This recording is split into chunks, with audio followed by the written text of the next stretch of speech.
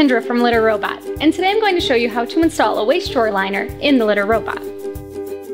So to get started, let's open up the bag, and we'll roll down the edges about 4 times.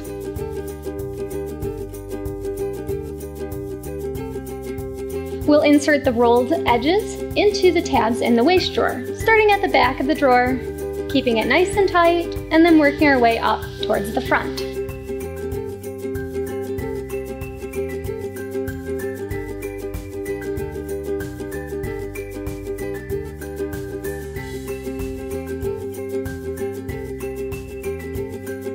If you have any more questions, you can visit our website at litter-robot.com. And if there's anything else that you'd like to learn about the Litter Robot, just leave us a note in the comments below.